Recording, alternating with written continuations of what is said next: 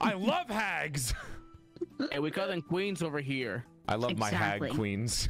It's funny, all the streamers that I watch on a daily basis are hags. Yeah, I watch GEEGA's a hag. I watch Matara. I watch some other hags. I'm crumbling as you speak. The more you talk to me, the more my body just disintegrates. Even better, Amelie. Well, Amelie's not really, kind of, somewhat. She's like half. What does that mean? This is not a word. She's not a full hag. She's like not full hag. She's too young at heart. What are you trying to say about me, huh? You're old on the inside and out, bro. She's young at heart. She doesn't understand technology. Even That's when the I hag was, side. 4, people were like, why do you act like a grandmother? What is your problem? Can I talk about that thing that where the thing that that I messaged you about before? What? Oh my god, wait, let me DM you. Oh yeah, you could mention that, Joel. Okay. Once upon a time.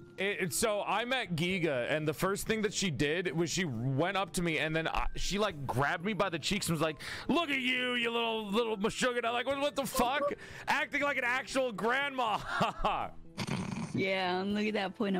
She like grabbed my fucking cheek and was like, "Look at you," and I was like, "I am not that young. You're such a hag." Did she handed you one of those like strawberry candies? No, she didn't have. She didn't have little candies. She did not give me a butterscotch. Shut up. I wish I had those. It was really fucking funny. It's just literally, oh my god, I finally get to meet GEEGA, and then she treats me like a 4-year-old. Because you are. Understandable. You're not that much older than me. Oh, okay. A couple of 100 years is not that much of a difference. Right, right.